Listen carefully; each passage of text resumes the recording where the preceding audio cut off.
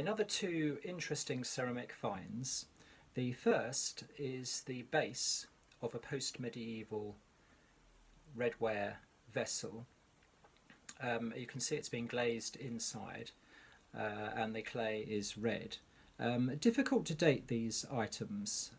Post-medieval redware was produced in huge quantities right through from the Tudor period in the 16th century into the Victorian period and even beyond for utilitarian wares.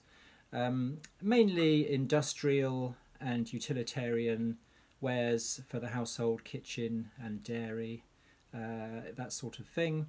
This base is surprisingly thick, so rather crudely made, so I'd put it earlier in the period, maybe 16th or 17th centuries. It's either got a very large pot, it's the base of a very large pot, which has now, obviously the rest of it has disappeared, and it would be thick for that reason, or possibly it's made very thick for an industrial purpose because it held something which was volatile or heavy. It's difficult to be sure, but it is surprisingly thick for its size. The second item is a floor tile, and we can see that it has some mortar left from where it was bedded onto a floor surface. Red clay floor tiles are made in quantity both in this country and imported from the continent, especially from Holland, throughout the medieval and post-medieval periods. Generally the medieval ones tend to be smaller, so I imagine this is probably post-medieval floor tile. Again, same sort of period, maybe 16th, 17th, maybe even early 18th century.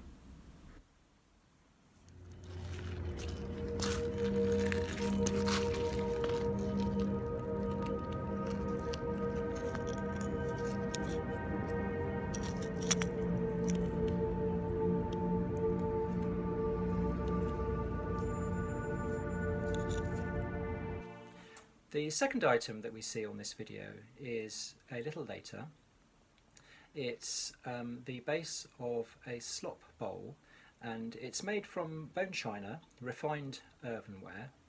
Now in the Georgian period, that is the late 18th and early 19th centuries, a slop bowl was a standard part of your tea set. So it would come with your teapot and your cups and saucers, and it would be used just to collect the dregs and the small bits of tea and leaves that had not been drunk at the end of your tea making ceremony, and you just use these to collect these and take them away.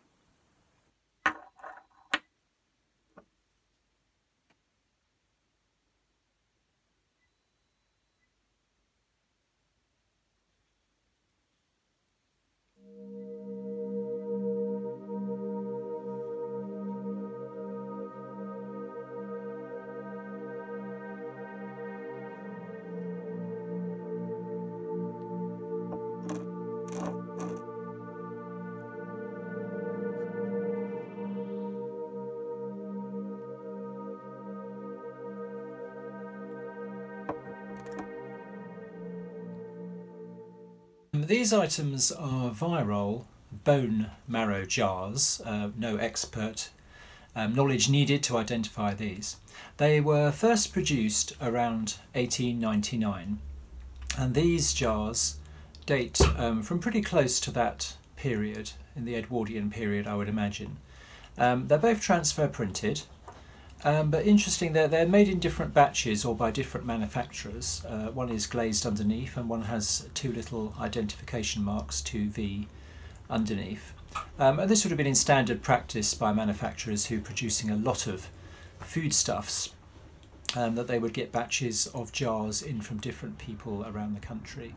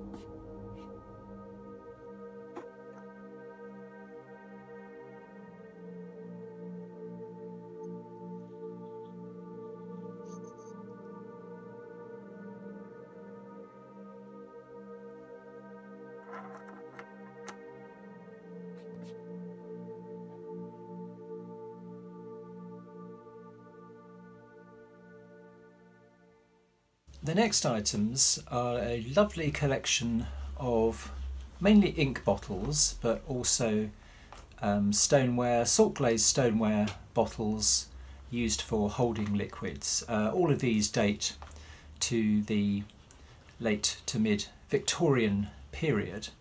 Most of them for inks, for buying quantities of ink very cheaply.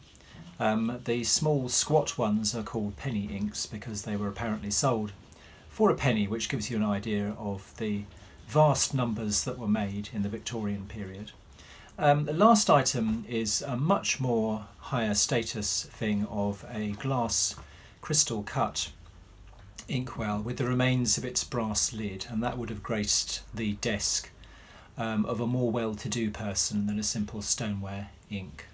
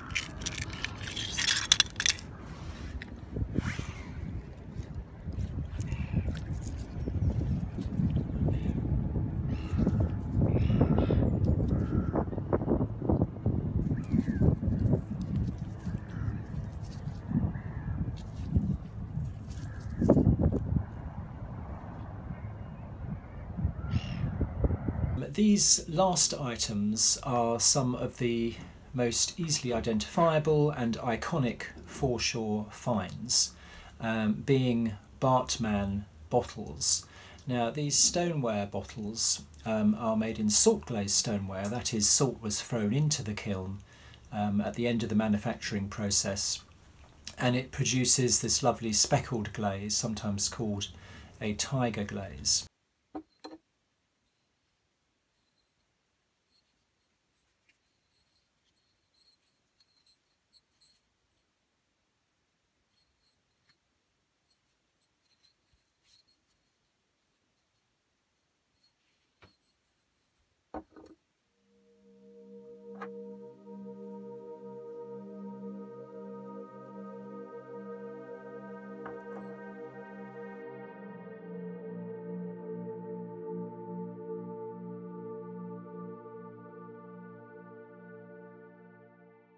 And millions of these stoneware bottles were imported from the Rhineland in the 16th and 17th centuries. They were made in the 16th century at Cologne and Aachen, and then after that at a place called Frechen. And they were very, very popular all around Europe and exported well, anywhere that Europeans went across the globe as well, really.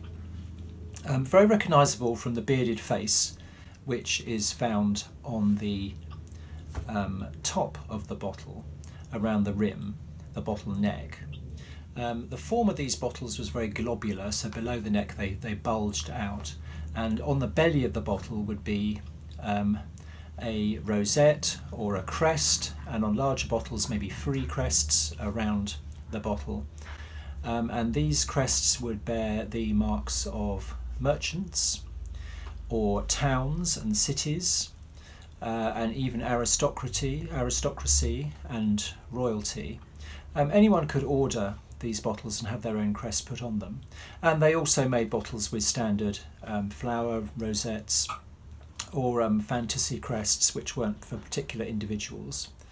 Or they used the moulds. They used moulds to make the rosettes and the faces, and they just do a combination of moulds on some bottles, so you can get the crest of French and the city crest of Amsterdam, for example, on the same bottle.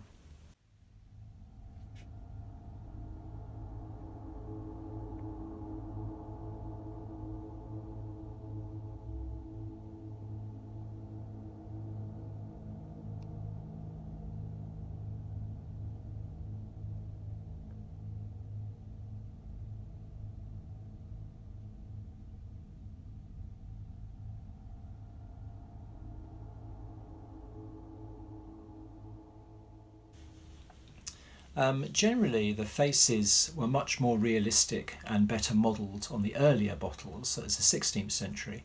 And by the time the 17th century progressed, there was a mass production and the faces become more crude, and frankly some of them are quite scary. But they're wonderful finds to make on the foreshore. They used to be called bellamines. This came from the fact that it was thought that they were making fun of the Roman Catholic Cardinal Bellarmine. But as he was only a boy when the first faces were produced on these bottles, it's probably unlikely that he was the source of the decoration.